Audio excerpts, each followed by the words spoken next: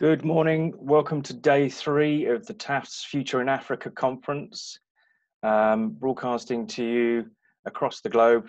We have had participants and speakers from all parts of all 4 corners of the globe, spanning many time zones. And as I mentioned slightly earlier, we have a slight change to the lineup this morning in terms of the running order. The first presentation will be a pre-recorded session from Ira Pastor, who is unable to join us today, but has been kind enough to send a pre-recording. That will be followed up by Professor Ilya Stamba. Then at 9 a.m. PST, we have a panel session led by Ben Zion, and we'll be joined by 5 other speakers. And renowned individuals. Next up will be Hans Loom, followed by conference chairman Alexander, and then an additional slot at 12 noon Pacific Standard Time. Mr. Goodluck will be talking to us about digital. I will remember it. Digital marketing in Africa. I do apologise. As you can appreciate, it's been quite a marathon session the last 2 days, and we've all been burning the candles at both ends, both on camera and off. So I'd just like to say thank you to the to everyone that's been involved in the conference in supporting it in various capacities. Without it, we couldn't be here today. So now that we have some additional people joined, I will now share Ira Pastor's presentation.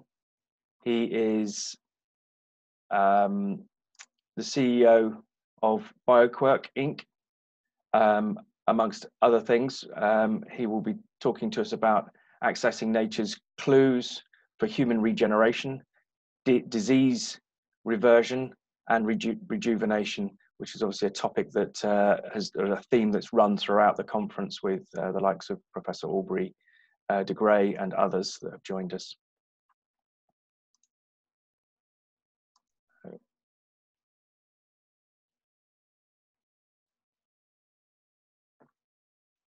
Okay, could you just confirm, unfortunately I haven't got video.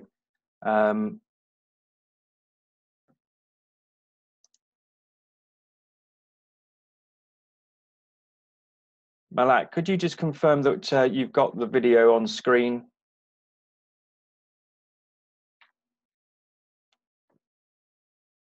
Before I play it? Unfortunately, minimizes. I can't see anyone during the playback. Yes, I see PowerPoint. Okay, excellent. Okay, I shall start playing it then. Okay, perfect. Well, thank you everyone for the opportunity to present today. I apologize that I cannot be there in my live form, but at the end of this presentation, you will see my contact information. Feel free, anyone, to reach out anytime to me, either via email or phone. So the title of my discussion today is assessing nature's clues for human regeneration, disease reversion, and rejuvenation. My name is Ira Pastor. I'm the Chief Executive Officer of a US-based life sciences company here on the US East Coast, focusing on the chronic degenerative diseases responsible for human degeneration, suffering, and death. I thought the place to start out would be with a global human healthcare situation analysis to put everything in perspective in terms of numbers. And I like numbers a lot. Thinking back to 2016, that was the year that globally we surpassed $7 trillion in total annual healthcare expenditures around the world. Close to $1 trillion of that, which we spent on pharmaceutical products alone. That same year, an additional $200 billion was spent on new life science research and development. Despite these incredible financial dynamics, and we're headed towards $8 trillion very shortly, we witnessed a rise in the prevalence of almost all chronic degenerative diseases responsible for human suffering and death, as well as the obvious ongoing growth and aging of the population. Many experts agree that innovation has all but disappeared in the traditional drug development arena, with cost per new product escalating into the billions of dollars, development timelines surpassing 10, 15 years, and the majority of new drug approvals, if they even survive the typical 1 in 10,000 attrition rates, offering minimal to no benefit over existing therapies.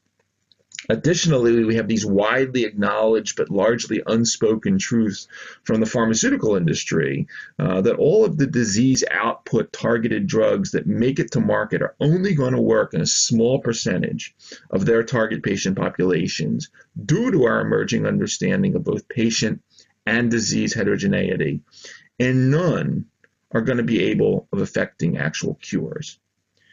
Current estimates of preclinical research that's irreproducible is close to $30 billion a year, and that doesn't take into account the billions more that are wasted annually in failed clinical development.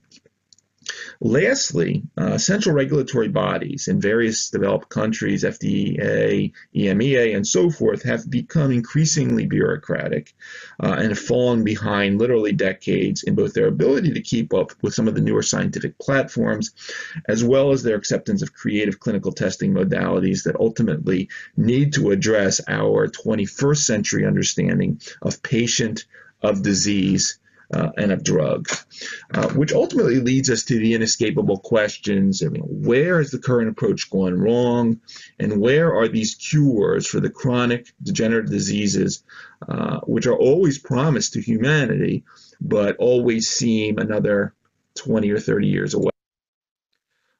Well, we as a company think there are tremendous opportunities to continue to learn from the natural world. Nature has already provided us with many health solutions. We don't think about it much, but throughout the 20th century, natural products, primarily those from plant, fungal, and bacterial biocommunities, provided the basis for a majority of all pharmaceuticals, biologics, and consumer healthcare products used by patients around the globe, generating literally trillions of dollars of wealth.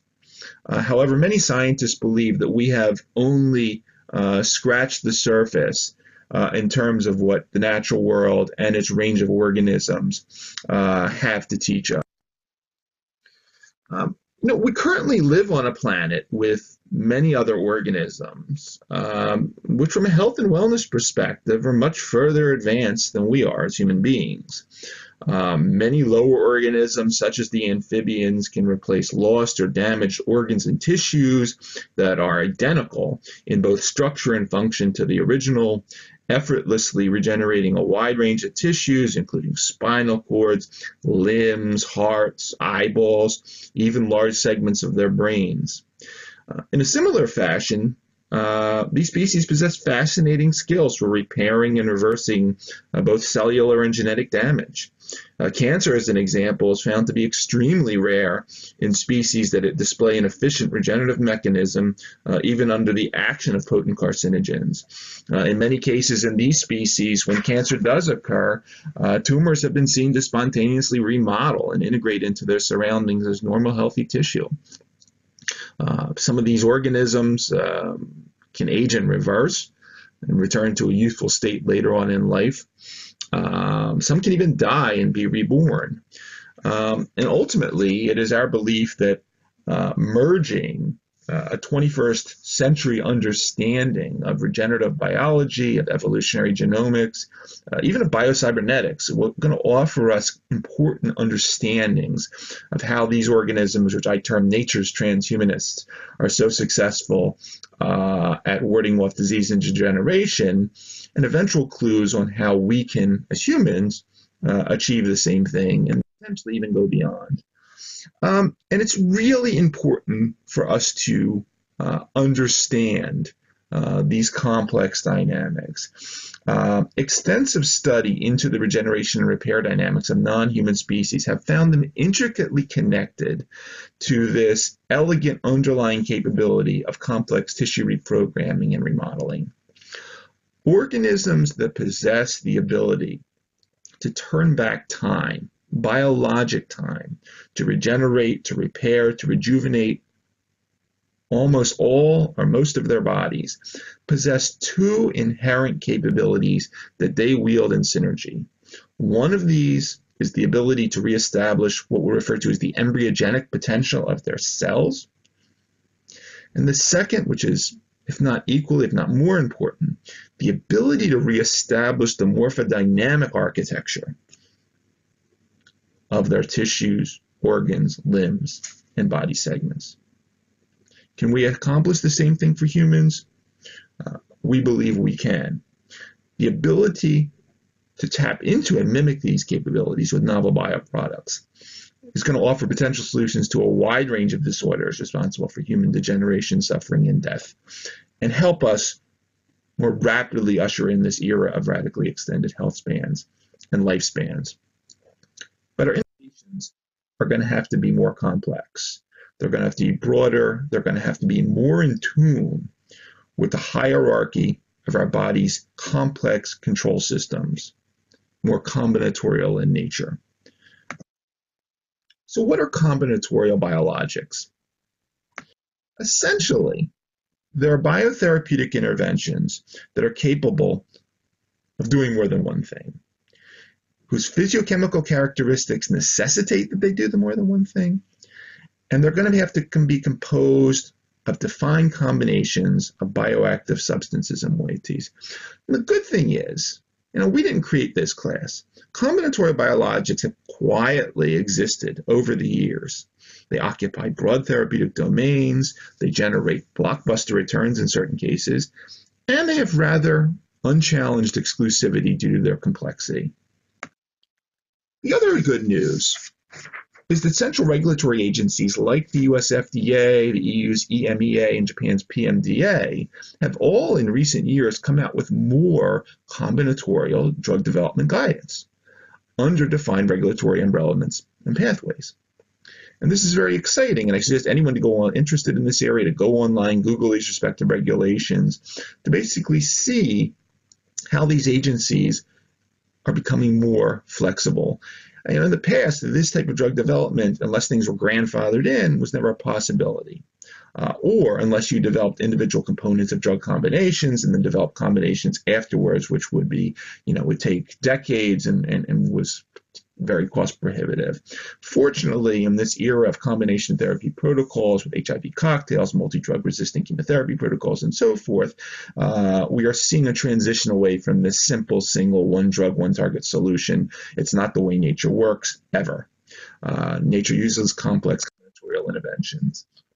Now, these previously spoken of themes at the beginning of the presentation of what I'll call the 3 R's, regeneration, repair, and rejuvenation, while present in many different forms throughout nature and across species, are also interestingly found in the synergistic biochemical dynamics that we find within activated ooplasm. Hence, why BioQuark's therapeutic programs focuses on understanding and deriving novel biochemical materials from these complex zooplasms and applying them in human health, ultimately looking for novel ways to mimic this unique biochemistry. It is during this unique period of time that ooplasm provides this complete biochemical regulatory architecture required for the new embryo to perform an unparalleled set of tasks, including the resetting of cellular age, the reprogramming of both genetic and epigenetic damage within our DNA, the remodeling of our organelles, the protection of the embryo from various inflammatory, oxidative, and infectious damage, all done in synergy to help support the embryo's natural development program and the stepwise path through organogenesis and morphogenesis. And ultimately, our goal as a company is studying this unique biochemistry and applying it for the induction of novel tissue-specific microenvironments that can lead to effective regeneration and repair.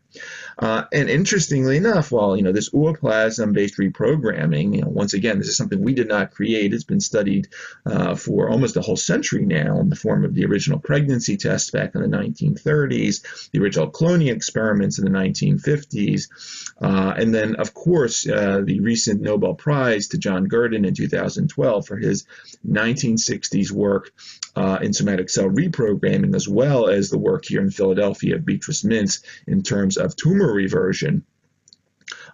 We as a company obviously see the potential to move beyond the Petri dish, and now are taking the next steps in so-called exporting and purifying these unique ooplasm fractions to further study in a variety of drug development models. And we have ongoing research programs across this domain. Our ultimate goal is as opposed to traditional new drug development, which takes a very bottom-up approach in new chemical entities, we are instead of looking at complex purification of ooplasm fractions with a top-down approach to controlling complex regeneration and form control, which is a very unique but very fascinating research program, which we are continuing upon since our inception.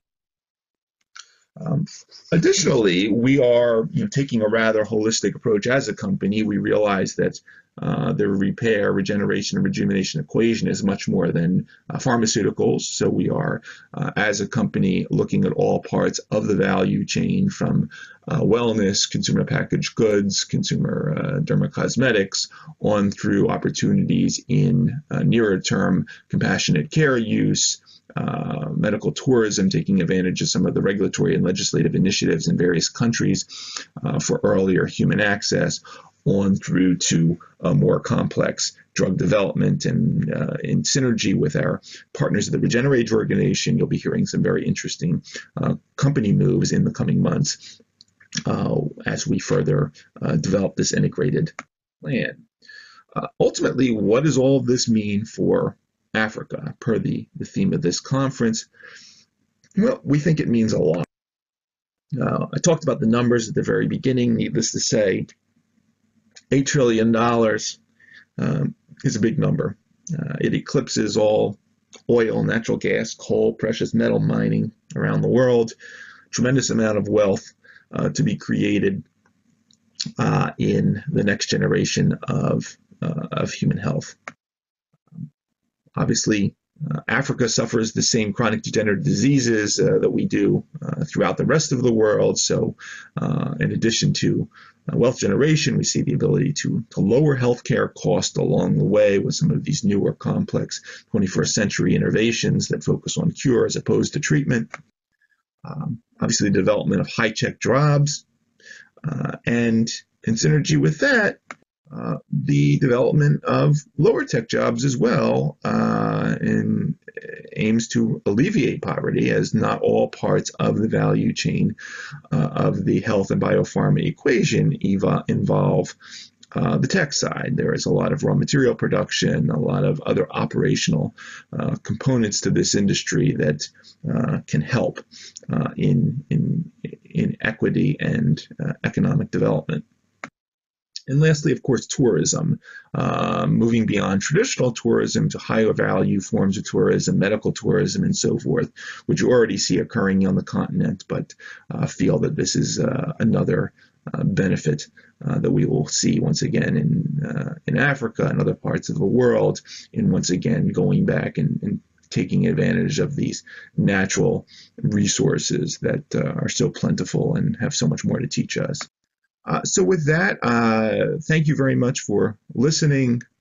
Please, once again, I apologize that I did not have the ability to be there in living format, but please, anyone with questions, interest, kindly reach out anytime. Here's my contact information, and I'd love to hear from you. Once again, thank you very much for the time and for this conference. Well, thank you everyone for the opportunity to present today. I apologize that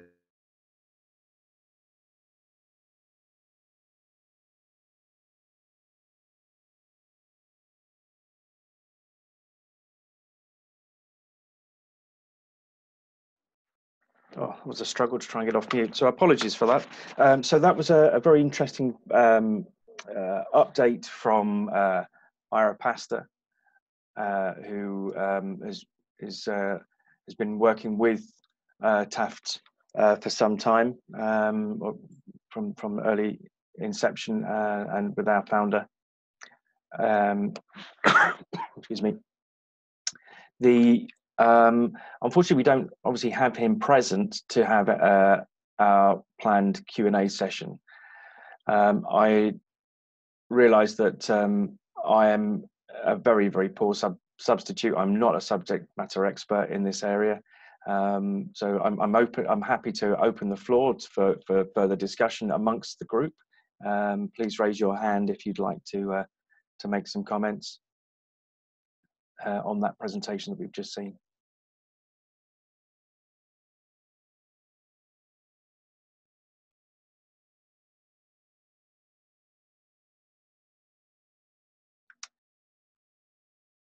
Okay. Next, we have a bit of a gap now until our next presentation.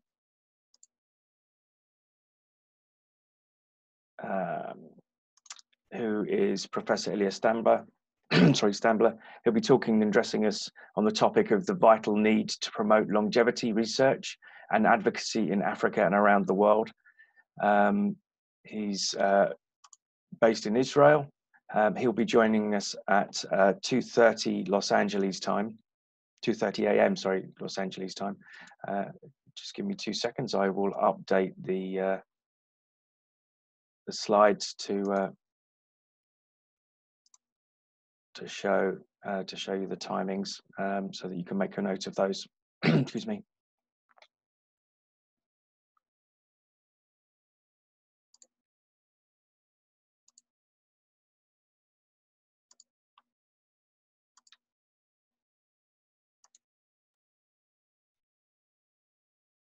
Okay. So you should be seeing that slide now. So again, we'll resume at 2:30. So that's incorrect. That should actually say 8:30 a.m. That's apologies. That's my fault entirely.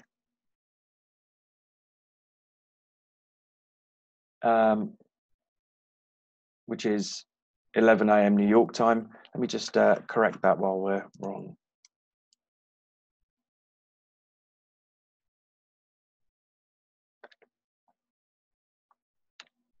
Oops.